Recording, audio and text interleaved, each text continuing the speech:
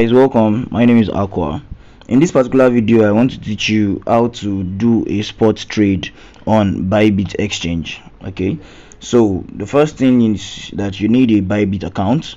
If you don't have one, go ahead to create one. I'll drop a link in the description of this video. So once you get your ByBit account and you get verified, you download the ByBit app and you come straight here once you log in. So this is the user interface for logging in. All right, so for you to trade, all you need to do is to come to trades right here. You see it down here. This is trades, this is wallet, this is derivative, this is market, and this is home. So go to trades right here. So once you click on trade, you can see these are the currency pairs you can trade. If you click on this, you'll be able to switch currency pairs. All right, so once I click on it, you can see I can always search for the pair I want to get. Let me click on ARB, that's Arbitrum.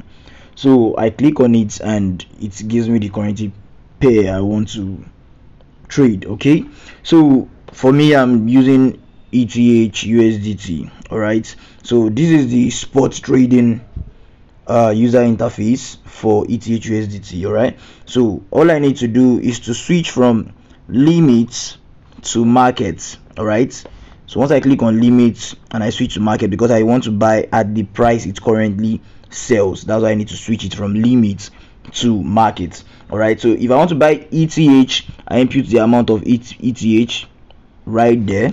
Okay, let's say I want to buy 0.01.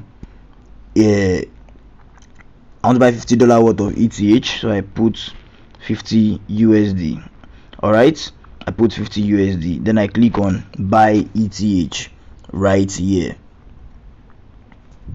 Okay, however, if I want to sell, all I need to do is to click on sell, the sell button right here.